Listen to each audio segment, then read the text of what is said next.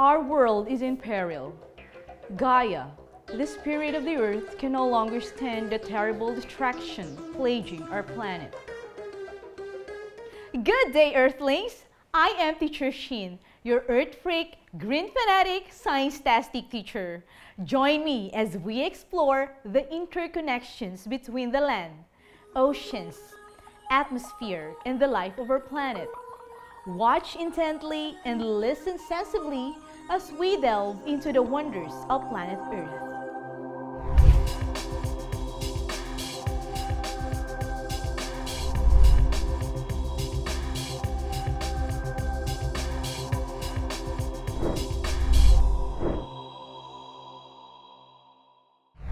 Let's review what we had last time. The 5 main factors that make the planet Earth habitable for us. Earthlings, do you remember what the acronym TWIN stands for? T, temperature, where the Earth is at the right distance from the Sun. W, water. Liquid water is necessary for life to exist. E, energy. With a steady input of either light or chemical energy, cells can run chemical reactions necessary for life. A, atmosphere. It keeps the surface warm and protects us from radiation and small to medium-sized meteorites. N, nutrients. They are essential factors used to build and maintain organisms' body structure. The objectives for today's lesson are: identify the 4 subsystems of the Earth. Distinguish the characteristics of each subsystem. Explain how matter and energy flow in the subsystems, and trace the flow of matter and energy in the subsystems. Earth is the 3rd planet from the Sun and considered as haven for many life forms. As a closed system, it serves as harbor of life for billions of years and still continue to comfort innumerable life forms. Thus, Earth itself has different systems that interact with others to provide all necessities in order for life to continue to prosper. Before we go on our lesson, answer these questions to find out if you got something in your packets about today's topic. Are you ready? Okay, let's do it! Number 1. Which of the following is a system in which there is only an exchange of heat or energy and no exchange of matter? A, closed system. B, open system. C, subsystem. Or D, solar system.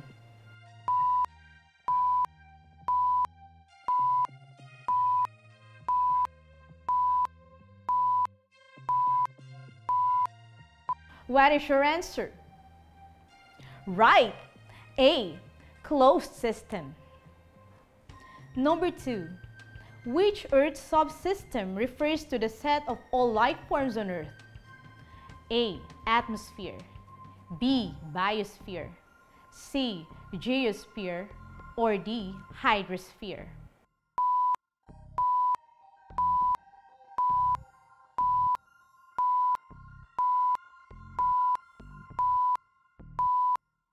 What do you think is the answer? Great! The answer is letter B, biosphere. Number 3. Which 2 subsystems are interacting when plants produce oxygen? A, atmosphere and geosphere. B, biosphere and atmosphere. C, biosphere and hydrosphere. Or D, hydrosphere and atmosphere.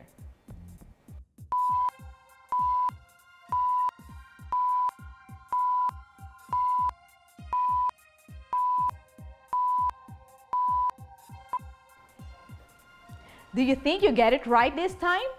Let's see. The correct answer is letter B, biosphere and atmosphere.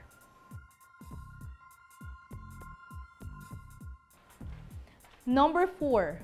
Which of the following is an abiotic factor? A, plant. B, air. C, trees. Or D, bees.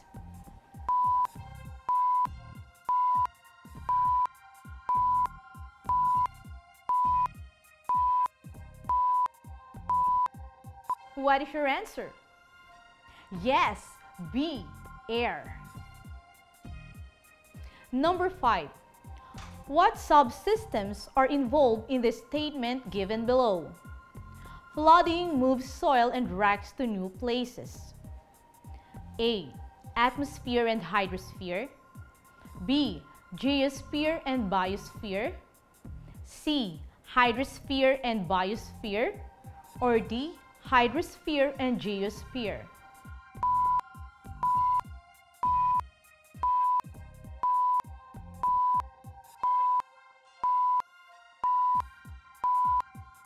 What do you think is the answer? Very good! The answer is letter D, hydrosphere and geosphere.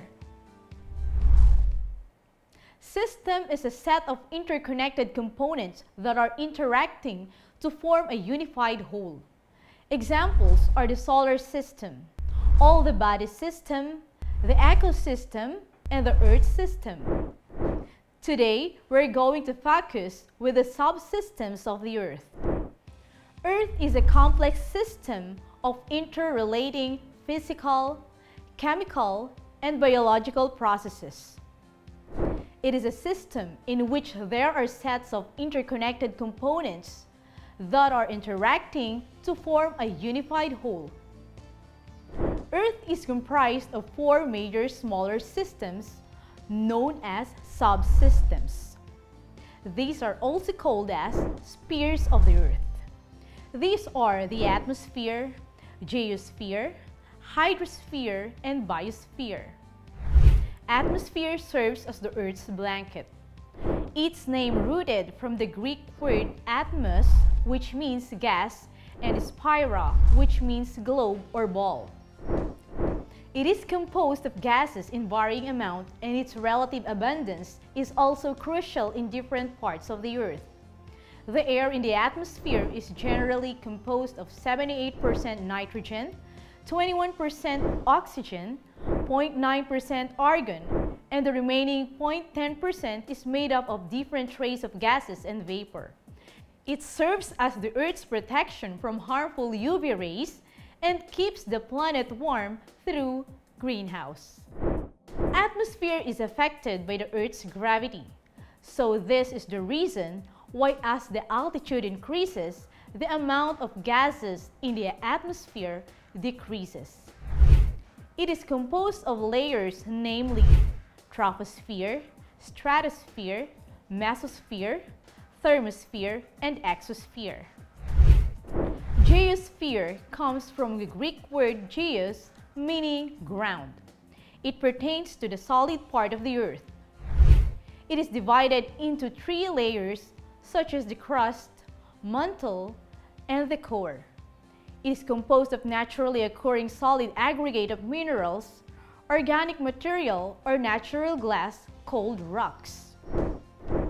It is also composed of loose particles of rocks that envelope the surface of the Earth called regolith. It contains all the soil, rocks, and minerals present in the crust to the core of the Earth. It comprises the geologic landforms such as mountains and hills. Hydro is a Greek word which means water. Hydrosphere is composed of all the water on Earth in any form. This can either be in a form of water vapor and liquid water. Another part of this subsystem is the permanently frozen parts called cryosphere. Earth is the only planet in the solar system that is known to contain water in all 3 phases. Water on Earth is constantly and consistently moving because of temperature and salinity. It also plays an important role in absorption and redistribution of solar radiation. Biosphere comes from the Greek word bios, meaning life. It is composed of all living things and the areas where they were found. It includes all animals, microbes, and plants. It extends to the upper areas of the atmosphere where insects and birds can be found. It also extends to the deep parts of the oceans where marine organisms can still survive. It is also in this zone that interaction between different subsystems is most dynamic. In biosphere, each organism plays an important role in the food web. If one is lost, the others will be affected. Matter and energy flow and cycle between the four subsystems to sustain and make life on Earth possible. Both of them can flow across the boundaries between each subsystem. The geosphere is where the rocky part of the Earth is in contact with water, air, and life. It is also generally where the spheres intersect and affect each other. The processes that move matter and energy from one sphere to another is called sphere interactions. Changes in any sphere greatly affect the other spheres as well, since all the spheres are interconnected systems. The four subsystems are closely linked through biogeochemical cycles, which involves biological, geochemical, and chemical factors. These cycles are alleyways by which substances move through biotic, which is biosphere, and abiotic, which are geosphere, atmosphere, and hydrosphere components of the Earth. It allows the circulation of important nutrients that form and support life like carbon, oxygen, nitrogen, phosphorus, calcium, and water. Any interference and disturbance in the flow of matter and energy may cause damage to any of the subsystems and its components.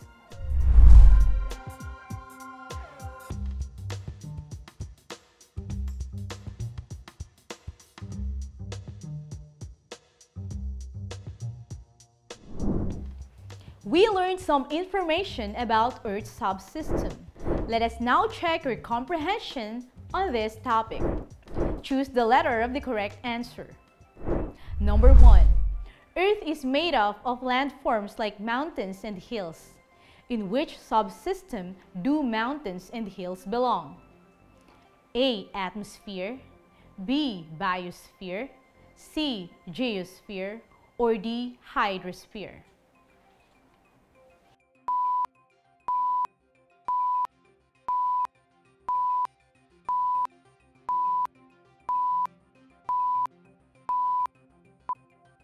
The correct answer is C. Geosphere. Number 2. Which of the following is a biotic factor? A. Water, B. Air, C. Rocks, or D. Bees?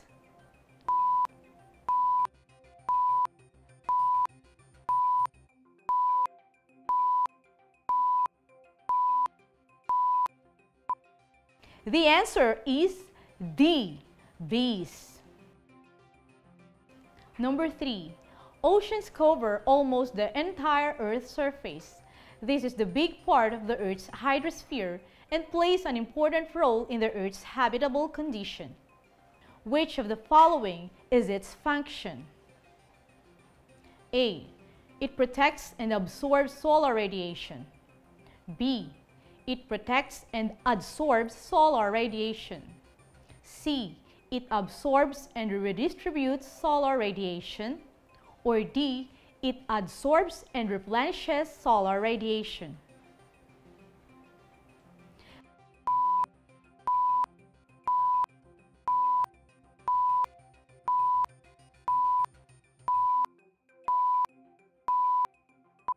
The answer is C. It absorbs and redistributes solar radiation. Number 4. Which subsystem contains all living organisms of Earth, including those in the land, in the water, and in the air? A. Atmosphere, B. Biosphere, C. Geosphere, or D. Hydrosphere?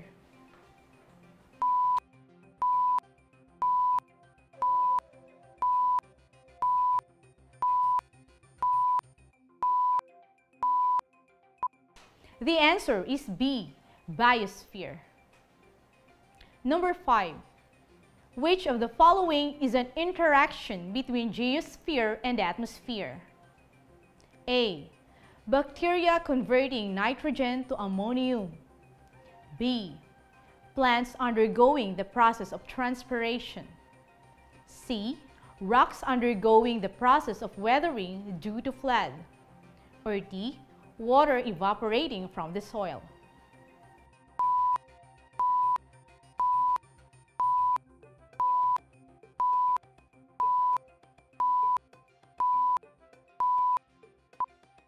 The answer is letter D, water evaporating from the soil. Let's wrap it up.